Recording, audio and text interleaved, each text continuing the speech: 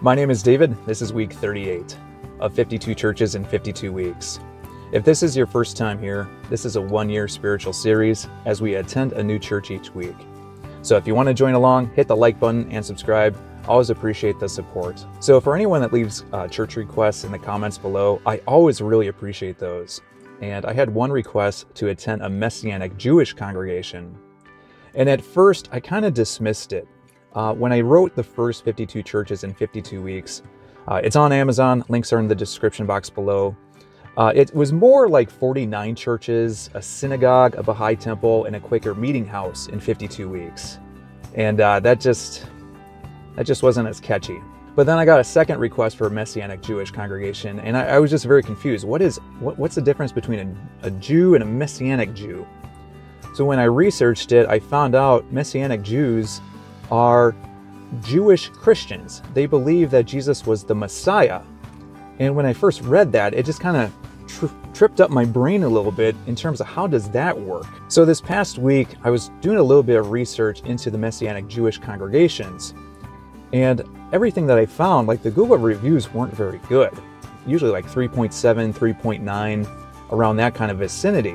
So I started looking at some of these Google reviews and noticed it was from a lot of Jews who were leaving one-star reviews basically saying that Messianic Jewish congregations, this was Christianity, Christian churches in Jewish clothing.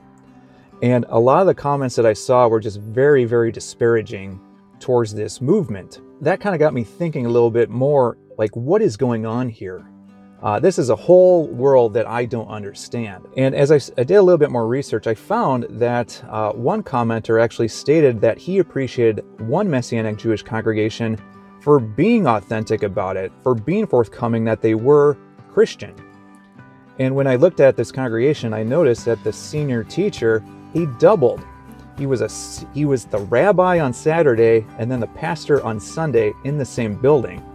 So with this Messianic Jewish congregation, it technically is at a church. So for me, hey, this fits for the whole 52 churches in 52 weeks. So I made the visit yesterday, and this was very, very unique.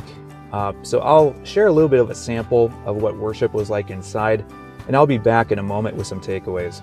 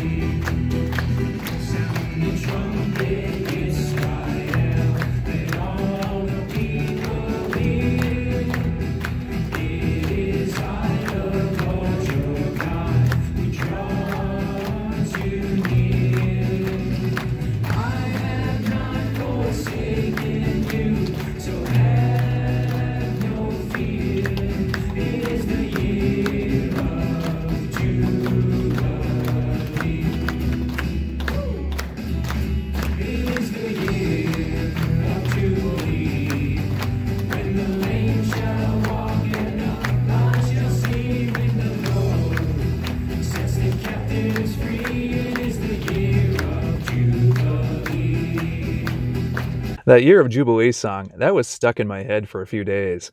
The overall excitement, the clapping, a lot of movement with that Jewish worship music. I kind of liked it. And I think maybe it's just the novelty of me being a newcomer, who knows. But for this portion of the video, I have been wrestling, trying to orchestrate my thoughts on what to make of this Messianic Jewish congregation visit. Especially because this is not catered towards a guy like me, a lifetime Protestant, just kind of poking my head around to kind of see what it's all about. I've talked about my appreciation for niche churches, for entry points with other type of churches. For instance, with cowboy churches, it caters towards those with that Western heritage.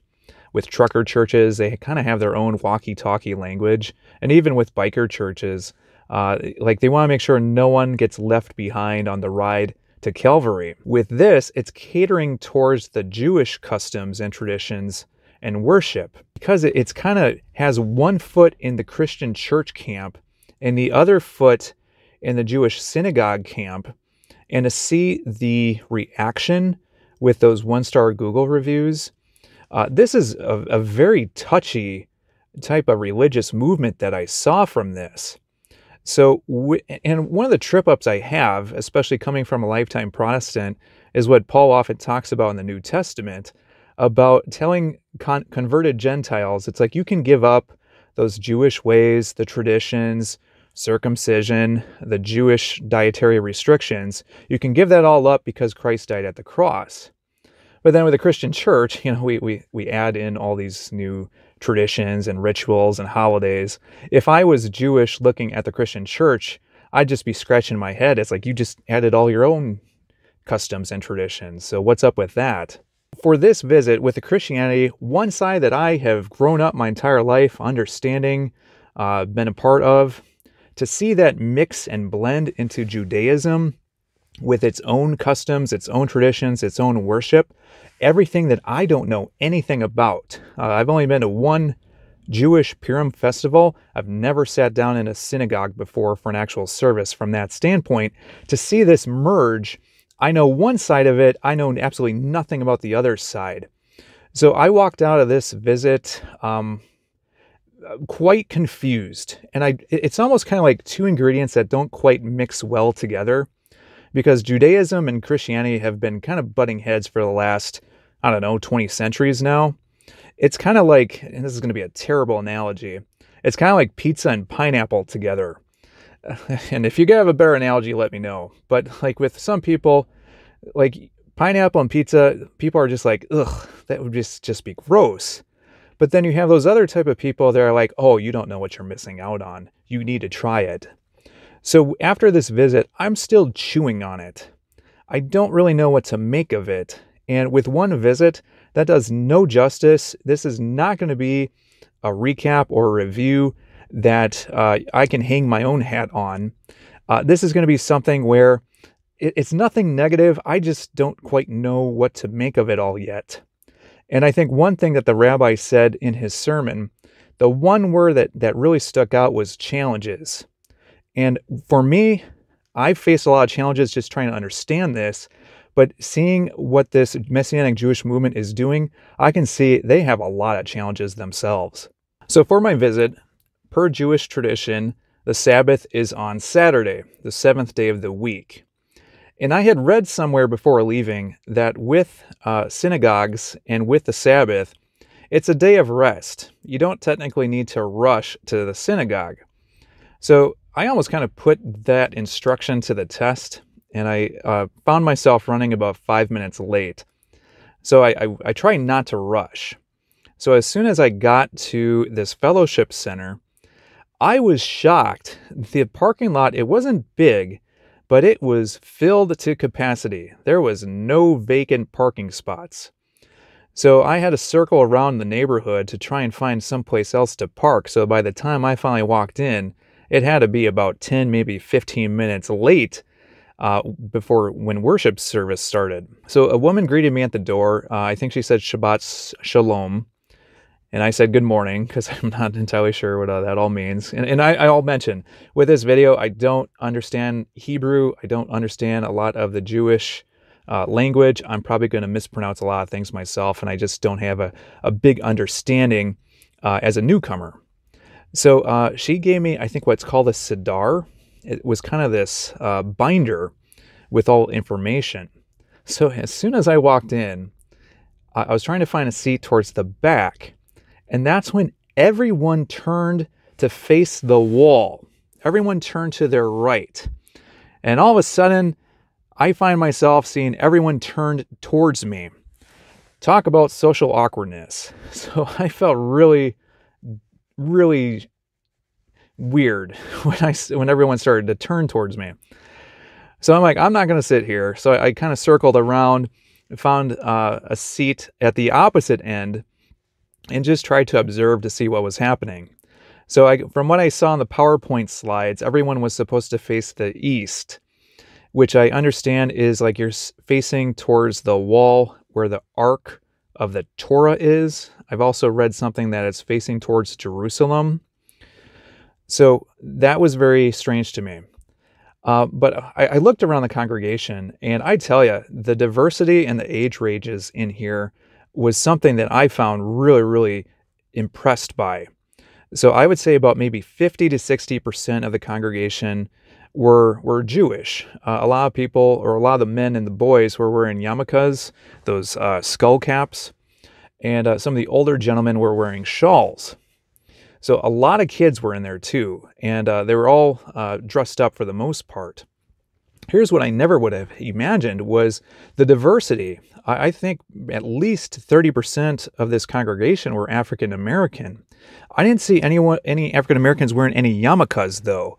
So I'm very curious to see how this congregation, this Messianic Jewish movement, is kind of bringing more people into its fellowship. And then I think I saw probably about 10% that were Hispanic as well. So I just was really impressed. That was not something I would have thought walking in. And with this congregation, gosh, I want to say there had to be at least 100 people in there. This was much healthier than I thought, because when I walked in, I thought this was going to be, maybe 20, 30 people, and it wasn't like that at all. So after everyone was finished facing the wall, and they turned towards the stage, the rabbi got up and he gave some instructions on everyone to read. I want to say it was called the Amidah. And he asked everyone to read from the Siddur folder. And then when you'd be done, you could sit down. So because I got there so late, which was my own fault, I was confused where this was in the folder. So everyone was reading this silently. And what I didn't know is how long this was going to go for. So later, when I started paging through, and after I found out where I should have been in the Siddur, it was 18 different prayers to read. And with me being lost, I was one of the first people to take a seat. But after everyone was done, then everyone got up, and then the music started. And everyone just started clapping their hands, really excited. And that's when a young man, probably in his 20s or 30s, pulled out or went towards this cabinet, which I understand was the Ark. And then they pulled out this big blue cloaked item. And at the time, I was just like, that has to be the Torah. I don't know much about Jewish traditions, but that has to be the Torah. So they took it out, and this thing was gigantic. And so what he would do then is, with the music blasting, he would parade it around the congregation. So everyone in the congregation, every single person, 100 or so people there, would touch the Torah in the blue cloak. And a woman was following behind, and she would shake everyone's hand afterwards. So this lasted a very long time. It had to be at least 10 minutes. So then they brought the Torah up towards the front, and they had to take it out with some handles, some shafts, I'm not really sure, and then they kind of scrolled it over this platform area. Eventually, when that wrapped up, then they started doing worship music. And I should mention, everyone is standing up during this. So they would play a mix, and the worship team, wide age range. There had to be people in like 20s, 30s, 40s, 50s, 60s, just very diverse. And they would play some Jewish music, but then the next song would then be Christian contemporary music. And they kind of flipped back and forth. So that was just very unique. And they'd change up some of the languages too, throwing in Hebrew and English. By this time, I was looking at my clock on this. It was about an hour into the service, and other than just a brief sit down after the Amidah, like everyone had been standing the entire time. So the rabbi got up to give his sermon, and this is when finally the children would break towards their Saturday classes, and then the rabbi would give his sermon. So the sermon, he mentioned very early on, like the one word was challenges, because they're saddled up to the Christian church and they're saddled up to the synagogue. And he mentioned because their services are on Saturday, they get a lot of people coming in who are pastors, who are priests, who are nuns, that they're curious about the Hebrew roots in the Messianic Jewish movement. So they'll kind of take a look into this, and we'll have conversations with this rabbi/pastor. And he was mentioning that when he starts talking about God's plan, that's still for Israel from Romans 9, 10, and 11, that gets a lot of people interested. So with his sermon, it heavily focused on children. And he was mentioning a lot of the story was in Matthew and talking about how Yeshua, the Hebrew term for Jesus, which I guess translates to Joshua. I didn't know that, and that's just what I read somewhere. So I'm not 100% clear on that. I need to do more research, obviously. But he mentioned very heavily about the story about Yeshua kind of leaving towards the temple, and his parents couldn't find him for 3 days. And he was really bringing this back to their own kids and how it doesn't matter how young they are. Like, you can kind of bring them up, but if they have that passion and they have that excitement to preach, even if they're 8 years old, let them. After everything had wrapped up, it was about an hour-and-a-half service. And typically after service, I'd like to kind of talk to a few people. Like, I'm an introvert. I hate to come out of my shell, but by doing this, it's helped me get a little bit more used to just interfaith type of dialogue. And for the life of me, I could not get into a conversation with anyone. And part of that is my own fault. I showed up really late. Maybe another part of it is I wasn't wearing the yarmulke. I wasn't wearing a skull cap. Clothing alone, you knew I was an outsider. I was visiting. Everyone was just very close. It was a very close-knit community here. So they had friends and they were talking with each other. So no problem, nothing negative about that. So when I was hoping the rabbi, I think, was trying to make his way towards me at one point, but every time that he was kind of going down my aisle, someone else would greet him and he'd get in another conversation. So sometimes it just doesn't work. But I had so many questions, and this is probably one visit that I had where I walked out with more questions, more curiosity than when I walked in with. And I took a few pictures, and it was so strange because every time I wanted to get pictures, but I had so many kids like running in front of me anytime I would try and take a picture, and it just wasn't working. So I finally just left. But I feel, and maybe this is just gut instinct, intuition, I have nothing to base this off of, but I couldn't help but get just a sense with the Messianic Jewish movement, like there has to be a little bit of defensiveness, especially with this church, especially after seeing all these one-star reviews from people that are not fans of the Messianic Jewish movement. So I don't know if that may have been a reason why I just could not for the life of me get into any conversations with anybody. But, with Christianity, with Judaism, with that mixing, like it's two religions that have been kind of butting heads for over 20 centuries. So with this movement being relatively new, I think it's going to take a long time. And just with everything that has gone on in Israel, they got their work cut out for them. And the word challenges, I've never seen a church movement or a religious movement in the United States that has probably faced as much religious persecution as this movement as I've seen in any other church or congregation that I've been a part of. We're going to put the kibosh on this week's video. Hope you enjoyed this visit into the Messianic Jewish movement. For next week, I already made the visit out to the Church of Jesus Christ of Latter-day Saints Stringite. This is a very unique and a remnant church of less than maybe 100 people that are a part of it. So very interesting. You'll want to stay tuned for that visit. If you want to stay up to date, always make sure to like and subscribe for future visits. But until next time, hope you have a good one.